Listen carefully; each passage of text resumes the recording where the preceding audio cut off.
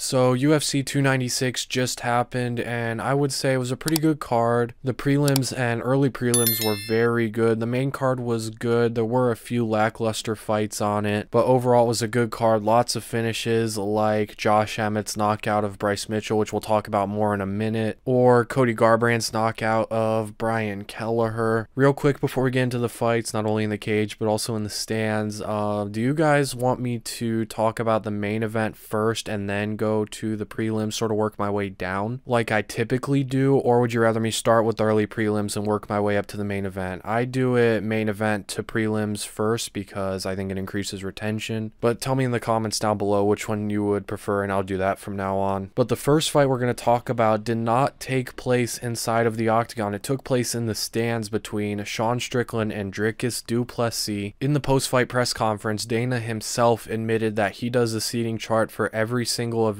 and he himself put Dricus next to Sean. I mean, Dricus was only 2 rows back from Sean, and the shit they were talking to each other in the press conference the day before, I don't know why Dana thought it would be a good idea. There's no way it was an accident, so he had to have done it on purpose. Probably was trying to create some viral moment, and he did, and that'll probably help build the fight. They'll use it in the promotional videos. I'm still trying to figure out exactly how this fight started because, to my best knowledge, Dricus was challenging Sean to a fight right there in the stands. That's at least what Gilbert Burns' wife said, and I've also heard that Dricus said something to Sean and Sean got upset. But we actually have some footage of the fight, so let's break this down. So to the best of my knowledge, Dricus challenged Sean to a fight, and Sean asked Gilbert Burns' kid to move. So good guy Sean asked Gilbert Burns' kid to move so he didn't just plow right through him and kill him. And then Sean jumps over the seats and starts attacking Dricus, starts landing elbows to the back of the head. They start punching each other. It looks like Dricus goes in for a double leg or something. And then it actually almost looks like Sean gets dropped. Now, he probably just slipped or tripped on a chair or something, but it looks like he falls to the ground and then security steps in. Dana White himself had to step in and tell them to stop and break up the fight. Dana White's like the peacekeeper of the UFC. It seems every single time someone gets into a fight and Dana's there, he's able to calm down the situation, like Ankalaev versus Johnny Walker a few months back. And then whenever Dana's not there, all hell just breaks loose, like Daniel Cormier versus John Jones or Michael Chiesa versus Kevin Holland. Not sure exactly why they fought or why Dana thought it would be a good idea to sit them next to each other, but it created a viral moment that'll help build the fight, so maybe the UFC won in the end. But let's talk about the main event. Leon Edwards wins a unanimous decision against Colby Covington, dominated him from start to finish pretty much, only lost 1 round, and it was a pretty lackluster performance overall from both guys. There wasn't a whole lot of action. Now, Leon didn't have to do a lot to win because Colby wasn't doing much himself. And a lot of the time, that's how Leon fights. He does just enough to win the rounds, and that's pretty much what he did here. He clearly won rounds 1 through 4. Now, they weren't overly dominant, but Leon clearly won them, and then Colby clearly won the 5th round. And he only really won that round because Leon tried to reverse the takedown, tried to go offensive, instead of getting to the underhooks, working up from the bottom like he did in the 3rd round, I think it was. Instead of trying to force a scramble, use the cage, get back up to his feet, he tried to threaten with a triangle choke, which was nowhere close to being completed because they were all sweaty, and Colby's way too good of a grappler to get caught in something like that. But overall, Colby didn't look too great. He looked hesitant on the feet. It looked like the ring rust had gotten to him. He hadn't fought in almost 2 years, I think. I think his last fight was in February of 22, and it's almost 2024. He's also getting up there in age. He's 35 years old now, which is old for a welterweight, nearing the end of his prime, combined with the long layoff, combined with his hesitancy. He definitely seemed afraid of Leon's power on the feet, which is unlike him. He got knocked down multiple times against Kamaru Usman, got knocked down against Jorge Masvidal, who all probably hit harder than Leon, and Colby still walked forward, but against Leon, he was way too hesitant, stayed on the back foot for most of this fight, and some of the success he did have came when he started pressuring Leon. Colby was never going to win off the back foot. I said in in my prediction video, whoever pressured the other one was going to be the one who won, and Leon was the one that pressured Colby for 90% of this fight, and he won that 90%, and the 10% Colby pressured him, Colby won. But overall, it was a good performance from Leon. The leg kicks were a huge weapon. He kept kicking at Colby, moving forward, and then when Colby would try and blitz forward, he would look to counter him with the left hook. Leon defended a ton of the takedowns. Colby only went 2 for 10 on his takedown attempts. Leon himself went 2 for 3. Leon was able to take Colby down, which is insane. He was able to take Colby down. He was able to take Usman down. He was able to defend a lot of Colby's takedowns. So if his takedown defense keeps improving at this rate, there's maybe no one that could beat him. He's arguably the best striker in the division. It's between him and Wonderboy in my opinion. And if he can defend the takedowns from like a Shavkat, which is still a big if, then he might just beat everyone. But as for who's next for both guys, I think it's pretty clear Leon should fight Belal. Belal's been deserving of a title shot. He's by far the most deserving of the next title shot, even more than Shavkat, who I see being thrown around a little bit. I still think Shavkat needs one more fight. And then as for Colby, I think he himself should fight Shavkat. I think that makes the most sense, but he probably won't fight him. It looked like he didn't want to fight him in his post-fight press conference. He called out Wonderboy, which makes a lot of sense for Colby, but not a lot of sense for anyone else. So I think he should fight Shavkat. If he won't fight Shavkat, then maybe he should fight the winner of Gilbert Burns, Jack Della Maddalena. If he won't fight them, then I just don't know. Then we go to Alexandre Pantoja defending his belt for the first time against Brandon Royval, winning a unanimous decision, and both guys look pretty good. Royval looked very good, definitely improved a lot since their first fight with each other. His striking looked better, his grappling looked a lot better, but the big difference between them two was the wrestling. Pantoja was just a much better wrestler. He was able to take Royval down. Royval's takedown defense didn't look too great, and Royval had a hard time taking Pantoja down. Now Pantoja was the better grappler, so he's winning the grappling scenarios, but Royval did look very good with his grappling. He was able to defend a lot of the submission attempts. Now Pantoja didn't attempt too many, but he was able to defend positions very well. On the feet, the body shots from Pantoja were a huge weapon. He was landing very good body kicks, but Pantoja's cardio didn't look too good. He started to gas out in like the 4th and 5th rounds, and Royval started to take over in the 4th and 5th rounds. Not necessarily win, but Royval arguably looked like he had better cardio despite not having the 5-round experience that Pantoja has and not working the body as much as Pantoja did. So Royval's cardio did impress me a lot. And then on the feet, Pantoja did have a clear advantage. He had a amazing chin, was very hard for Royval to hurt. He might have the best chin in the flyweight division. He has never been knocked out once. He has been against some of the hardest hitting guys. Brandon Moreno hit him hard so many times. He fought Davison Figueiredo, who was the hardest hitting guy in flyweight division history, and Pantoja still didn't go down. He got dropped once, but he didn't get knocked out. And then Royval got hurt a couple times. Pantoja hits really hard. He has very underrated power, but he was able to take the shots decently. He did get hurt a few times, but he kept recovering, and overall he didn't look too bad, but Pantoja was just better. He might be the best fighter at flyweight. As for who I want to see him fight next, I think it should be Amir Albazi, but Albazi is fighting Brandon Moreno, so I guess you do who the winner of that fight versus Pantoja. And then as for Brandon Royval, I would like to see him versus Manel Kape if he gets past Mateusz Nicolau, or possibly Mohamed Mokaev. I know it is a big step up in competition for Mokaev. I know it is a big jump in the rankings, but he's undefeated. I think he's ready, and honestly, everyone else has a fight booked, and I don't think anyone else makes much sense. Then we go to Shavkat Rakhmonov becoming the first guy to submit Stephen Wonderboy Thompson in the 2nd round. Wonderboy really impressed me with his takedown defense here. He was able to defend all the takedowns in the 1st round, was able to defend himself in the clinch. You can clearly tell the entire focus of this camp was takedown defense, which it should have been going against Shavkat, who was definitely going to look to wrestle. Now, after Shavkat said he came into the fight with a serious ankle injury that needed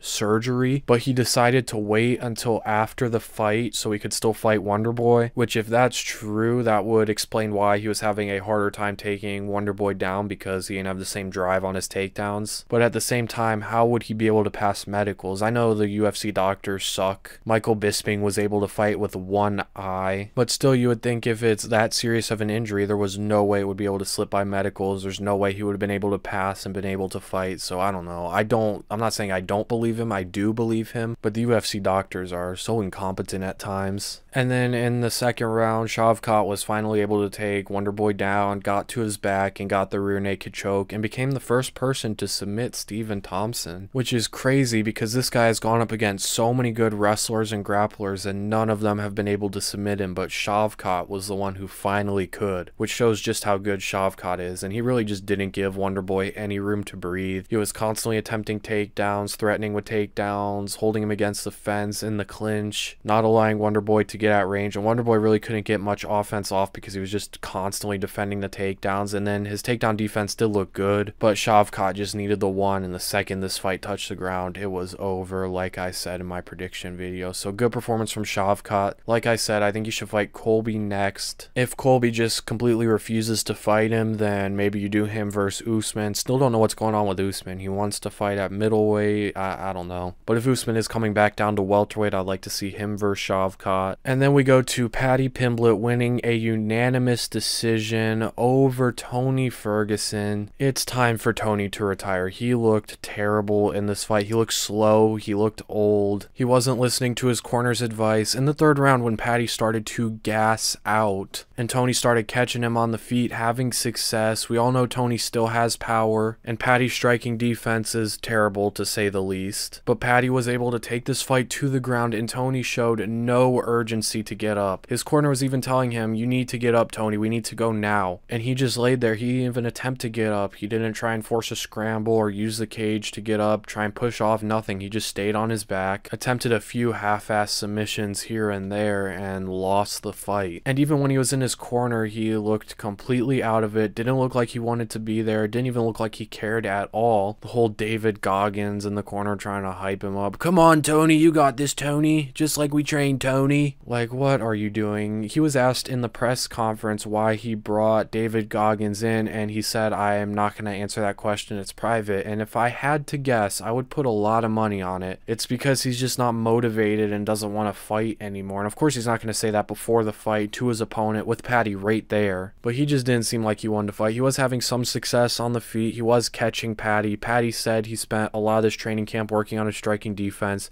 Didn't show one bit. He would still blitz into range with his chin up and his hands right at his hips. And because of that, Tony was able to catch him quite a bit, especially in the early round. But Paddy was just hitting Tony more, and the difference in chins, the difference in youth really showed here. Paddy's like 12 years younger than Tony, and it showed in their chin. Paddy was able to take Tony's shots pretty well, and Tony was not able to take Paddy's shots at all. Anytime Paddy would throw a right hand, a left hand, didn't matter. Tony would look away from the punch, and he was flinching. He seemed hesitant and afraid of Paddy, which is very uncharacteristic of Tony. Paddy was even able to drop Tony at one time, and he hurt him, I think, more than once. So yeah, it's time for Tony to retire. His chin is shot. He doesn't seem like he wants to do it anymore. He's so slow and old. He's like 39 but looks 55, so I think it's time to call it a career. As for Paddy, I think you have to give him a ranked fighter at this point. I would like to see him versus Drew Dober. That fight was rumored a few months ago, but I'm still not very impressed with Paddy. His grappling is very good. He was able to out-grapple Tony, had a lot of success in the grappling, but his wrestling still isn't great. His offensive striking is good, but his defensive striking is terrible. And honestly, looking at the lightweight rankings, I don't know if he beats a single one of these guys. Maybe Bobby Green if that Jalen Turner knockout really affected his chin, but Paddy has a long way to go before he's some championship caliber fighter, and I just think he's too old at this point. People forget, some people think Paddy's like 24, 25. He's 28. He's not young. He's nearing his prime, and if this is his prime, he's not a bad fighter. He'll beat a lot of the guys who aren't ranked, but he's not some champion that a lot of people thought he would be. And then we go to Josh Emmett knocking Bryce Mitchell out cold. One of the most disturbing knockouts I've ever seen. I know some people are saying this is the most disturbed they've ever been from a knockout. This is the worst knockout they've ever seen. And honestly, it's up there for me. The only one I would confidently put above this is Michael Chandler's knockout of Tony Ferguson, and maybe Francis's knockout of Stipe, but the Chandler vs. Tony knockout is the only time I have ever thought someone died in the octagon. Watching that fight live, seeing Mike front kick Tony, and then Tony just fall flat on his face and lie there motionless for like 5 minutes. He kept laying there, he wasn't moving. It's the only time when watching a fight and seeing a knockout I thought someone died. I genuinely thought Tony might have just died right there. But it was an amazing performance from Josh Emmett. He might be the hardest hitting 145er ever. Actually, now that I think about it, I don't think there's ever been a featherweight who hits harder than Josh Emmett, even at his older age, 38 years old, and still looks good. Leading up to this fight, I went back and rewatched Bryce Mitchell's fight with Dan Ige, and Ige kept continuously catching Mitchell. And I thought if Ige can catch Mitchell, Josh Emmett can absolutely catch him, and Josh Emmett hits way harder than Dan Ige.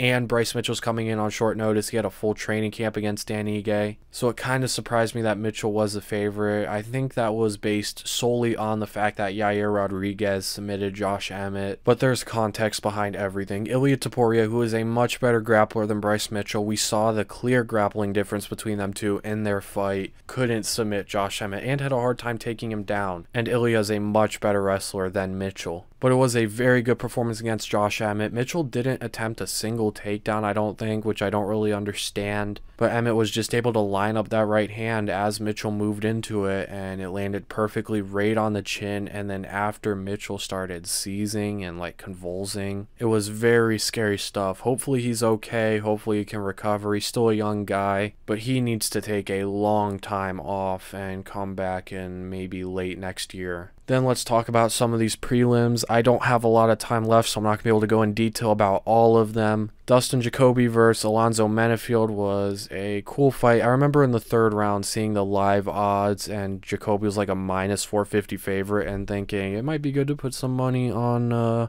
Alonzo Menifield. And Menifield did come back, did win the fight. He won the first round, won the third round. Jacoby won the second round. It's interesting because Jacoby should not be getting outstruck by Menifield, but Menifield was outstriking him at times. Jacoby doesn't have the best striking defense. He's very good offensively, but defensively, especially with his boxing defense, he gets hit. You would think a glory kickboxer would have better kickboxing defense, but nope. It was a good performance from Menifield overall. Jacoby looked alright, I guess. Definitely needs to improve in some areas. Irene Aldana versus Karol Rosa was an insane fight. Probably the best women's fight I've seen all year. It was an absolute war between them two, where Aldana was getting the better of the boxing exchanges and Rosa was getting the better of the kicking exchanges. The leg kicks were a huge weapon for Karol Rosa. The way Irene Aldana stands, she stands like a boxer. She fights pretty much solely like a boxer, which means she puts a lot of weight on that lead leg, which makes her extremely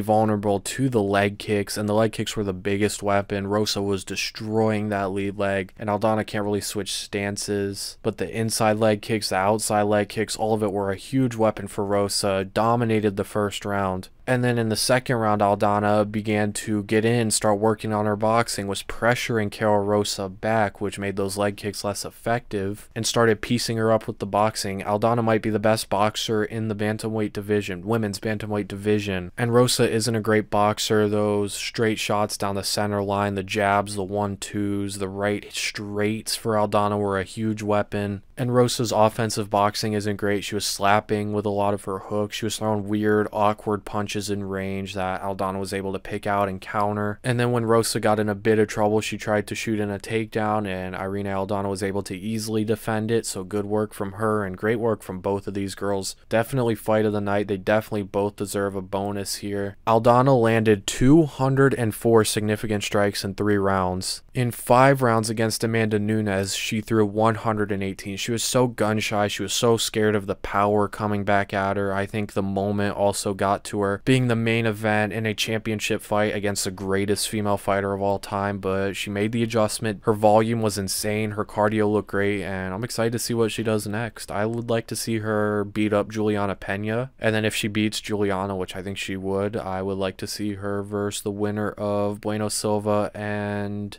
Raquel Pennington. I forgot who was fighting there for a minute. Cody Garbrandt knocks out Brian Kelleher in the very first round. Cody looked very good. He wasn't as gun shy as he was against Trevin Jones. I think all those knockouts he had taken from Kai Kara-France and TJ Dillashaw made him a little hesitant in the Trevin Jones fight to really go forward, but he looked good here. His footwork looked very good. He was super fast, very powerful. His technique on his strikings looked alright. Not as good as it has in some of his past fights, like against Dominic Cruz, but he's also getting a bit older. It seemed like he wanted to make a statement, and a statement he made. Kelleher is a very hard guy to knock out. He'd only been knocked out once before this, I believe, and he has faced some guys who hit really hard, and Cody was able to beat him in a striking match. The speed advantage was clear. Cody might still be the fastest guy at 135. It's definitely up there. As for who I would like to see him fight next, let's check out the bantamweight rankings. It's like he's climbing up the rankings all over again.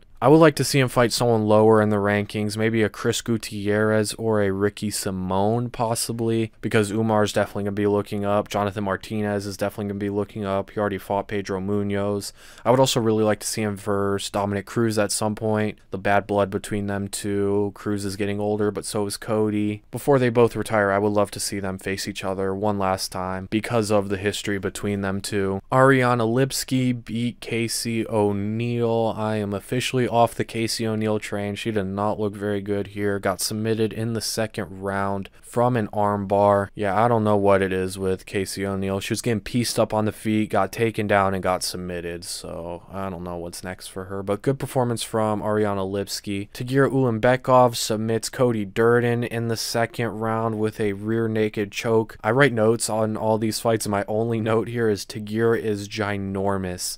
This man is so big for flyweight. I had to check. I saw at the bottom it said flyweight division. I had to check and make sure this wasn't a featherweight fighting, because this guy is huge. He looks like a bantamweight or a featherweight. He might be the biggest guy at flyweight. But overall, it was a great performance from Tagir. He did get a knockdown, I think, in the second round. But Cody was hitting him a little bit, so that does worry me for some of the higher end guys in this division. But then he was able to use the wrestling and really use his grappling. He attempted so many submissions here and got the choke in the second round. So good performance from him. His wrestling, his grappling looked very good. He's very powerful in the striking. I mean, he's huge, so of course he's gonna have some power, but he looked very good here. And then we go to one of my favorite unranked fighters, my favorite hardcore band singer, Andre Fili, knocks out Lucas Almeida in the first round. Looked amazing here. Great performance from Andre Fili. Knocked him out with a huge right hand, only like 2 minutes into the fight. Okay, 3 minutes into the fight. And then in the post-fight press conference, he talked about some of the stuff going on in his life, so hope he's doing good, hope he gets better. He should have got a bonus. I don't think he did though, so that's unfortunate. Come on, Dana.